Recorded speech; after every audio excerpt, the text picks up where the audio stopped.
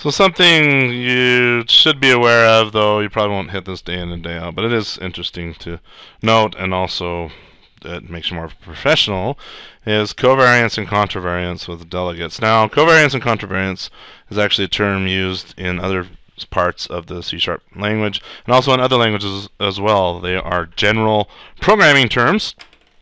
But let me just show you them with delegates. So I'm going to make a delegate.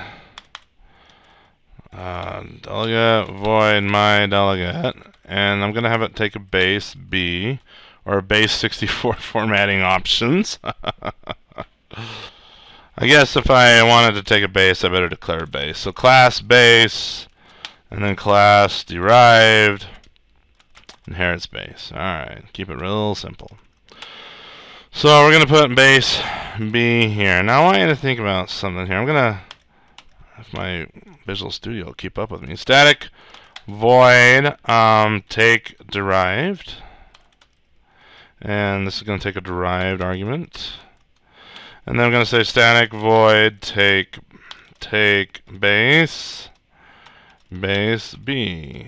Alright, and then I'm going to say my delegate D gets take derived. And let's say my delegate, let's call this one D1, this one's going to be D2, and we're going to say take a base. Okay?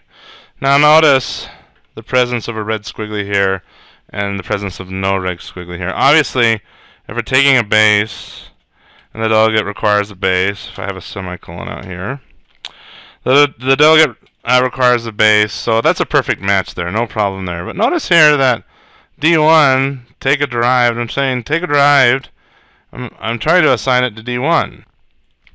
Now it is possible with D1 to say new derived. Alright, so here I'm actually passing a derived, and take derived demands a derived. So this is actually legit as far as this method is concerned.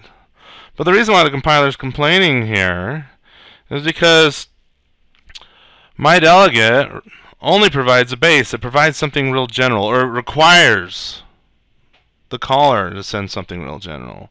So I could turn around here and say, here's where the real problem is. D1 new base. Now if the compiler let this happen, take derived, we'd be passing a base where it expects a derived. This method, its signature demands that we pass a derived, but here we're not passing a derived, we're passing a base.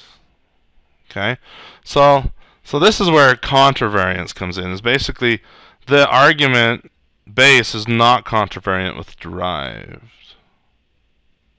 All right, let me see if I can do another delegate here. Delegate void my other delegate,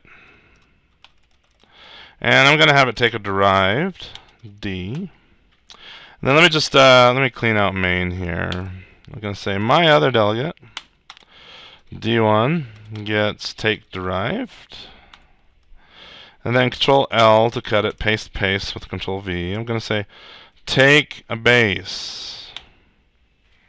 Alright, and then we need to name this something else. Notice no red squigglies anywhere. Alright, my other delegate says, well, when we invoke my other delegate, D1 or D2, I have to pass a derived here. I can't pass a new base. Okay? Or we'll get an error if we try to do that, because base is not a derived is a base.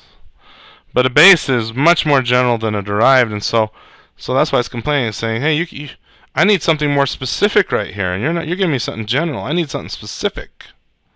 Alright, so that's nice. This delegate declaration, my other delegate, it requires something very specific. And because it requires something very specific, it matches both of these methods, or satisfies both of these methods' requirements. Okay, so let's think about that for a minute. With D1 pointing to take derived, well, this is a perfect match. Okay, so no problems there. But when I say D2 is take a base, well, my other delegate D2, since take base requires base, that's more general than what my other delegate will require. My other delegate D2, when I say D2, I can only pass a derived here. I can't pass a base. I just proved that. And so the only thing I can ever say here is new derived or anything that inherits derived.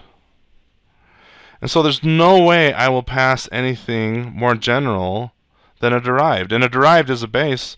And so the restrictions here are actually much more lax than what the delegate's requiring. The delegate's being very strict here, and yet it's pointing to a method that's much more relaxed. So since the compiler knows, well, the only thing we'll ever pass here is a new derived or anything that inherits from derived, then it's satisfied. It's like, well, that's always going to be a base, so yeah, have at it. All right. So the term for this is contravariance. In the next video, I'm going to show you covariance, which is basically the same thing, except it's with return types instead of parameters.